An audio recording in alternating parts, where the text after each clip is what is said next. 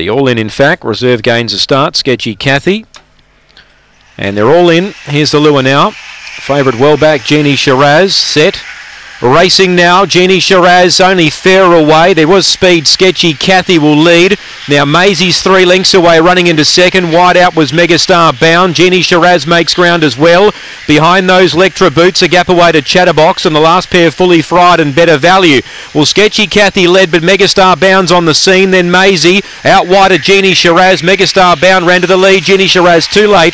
Megastar Bound defeats Jeannie Shiraz and Maisie. Fourth might be Sketchy Cathy, just from the closing Lectra Boots, and wider out Fully Fried and Chatterbox amongst the tail enders, but the 8 will hold on and win. Megastar Bound, with one-time favourite, gets the money, holds off Jeannie Shiraz, and number 6 Maisie will run third ahead of 10 Sketchy Cathy. 8, 7 and 6 confirmed here. 8, 7 and 6.